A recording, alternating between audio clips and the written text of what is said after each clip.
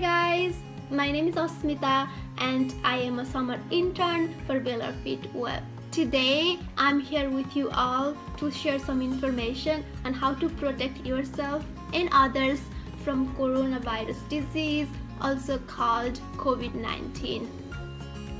As the cases of COVID-19 continue to rise in the United States and Waco, it is so important that we take an action to protect ourselves and keep our community safe from the virus. Currently, there is no vaccine to prevent the virus, so the best way to protect ourselves is to avoid being exposed to the virus in the first place. In this video, I will be sharing 6 simple ways you can take to protect yourself.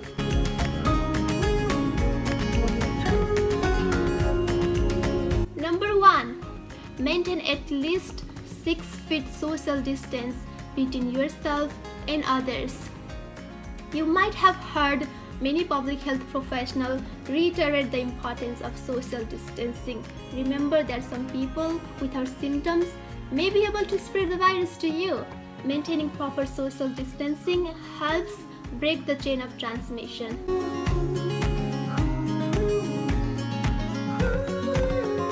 Number 2. Wear masks or face covering when you are out in public or where the social distancing is not feasible. Know that your masks protect others and their masks protect you.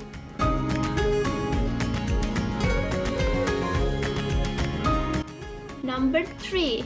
Practice proper hygiene, like washing your hands with soap and water for at least 20 seconds, covering your nose and mouth while coughing or sneezing. The virus transmits through droplets, so covering your nose and mouth avoids the spread of virus directly to someone else who is sitting close by you.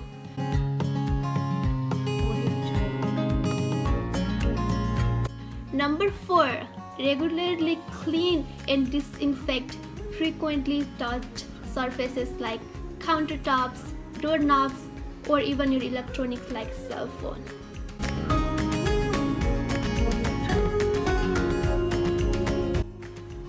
Number 5. Avoid touching your eyes, nose, and mouth with unwashed hands.